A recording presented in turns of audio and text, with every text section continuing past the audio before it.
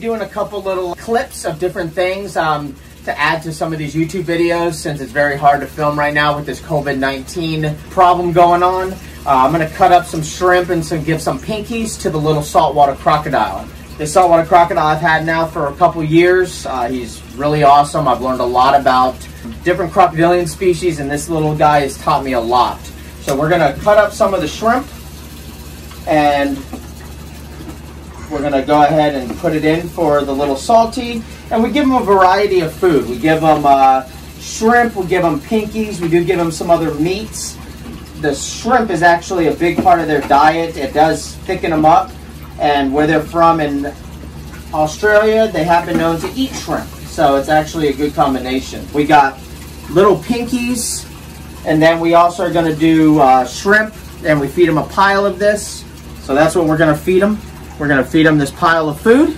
We're going to sit it on his little floating island, and then we're going to move on to another animal. We do keep him in a tank right now, just because he is small, but we're going to pile this food on, and there's the little salty there.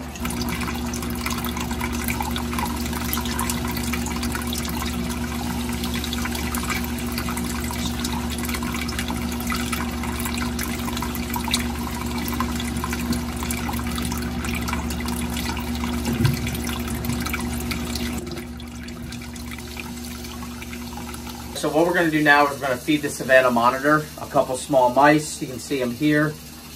We're going to feed it to him, and normally he's pretty food responsive, so this is going to be pretty exciting.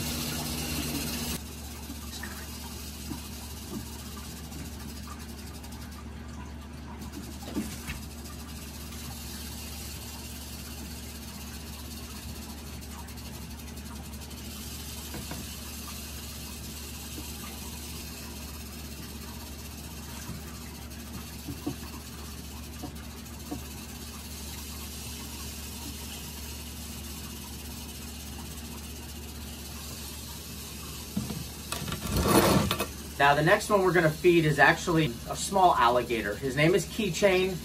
We got Keychain from an alligator farmer. He's also the same guy that I get some of the larger alligators from that we purchased so they're not killed. We ended up purchasing this little alligator, so chances are he probably wouldn't have made it. He was missing his tail. He's doing very well, and we're going to show you feeding him.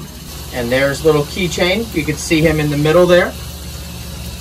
And we're going to go ahead and see if he'll eat.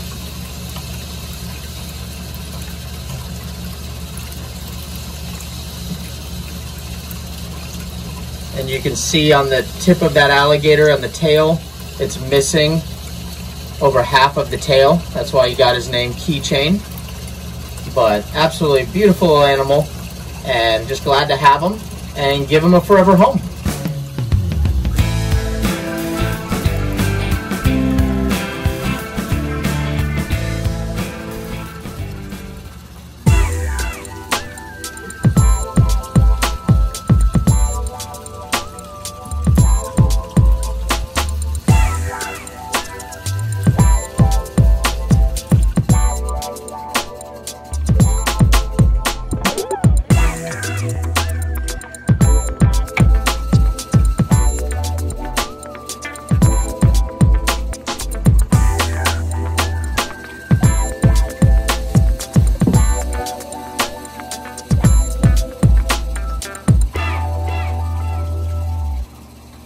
These are the Indian spotted turtles, which is an endangered species. And you'll see him about to eat. And he's going to be eating the reptimen.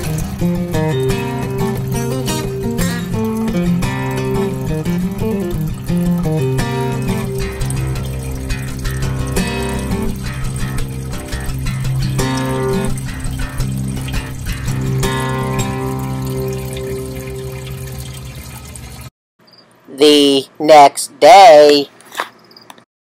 So Sarah and I are feeding some of the crocodiles today. We're going to feed the Nile crocodile, we're going to feed the Cuban crocodile, and then some of the smaller alligators. Go ahead and just give them one.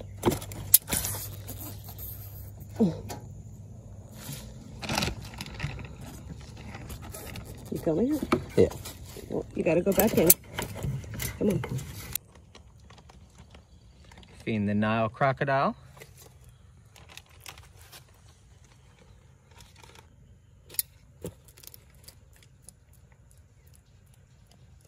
And we're feeding them turkey necks because all the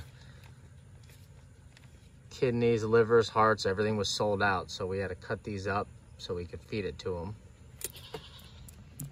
He's being gentle today.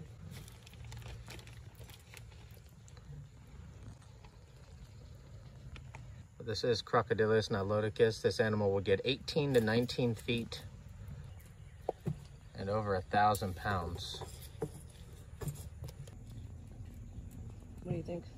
I think he's good. Sarah's about to open up the Cuban enclosure, which is a Cuban Nile cross, but he is more Cuban than Nile.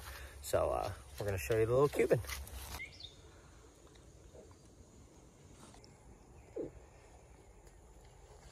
And the Cuban croc just ate a few days ago. We're just trying to give them a little bit of extra food just because it is a little scarce right now. But as you can see, he's not really interested in wanting to take any food right now.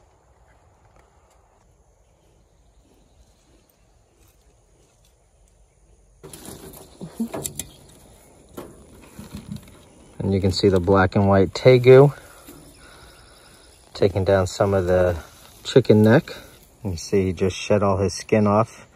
He pretty much just came out of hibernation. Still see some of the loose skin on his head. I'll have to get that off, but I'm gonna give him another piece, try to get this stuff off.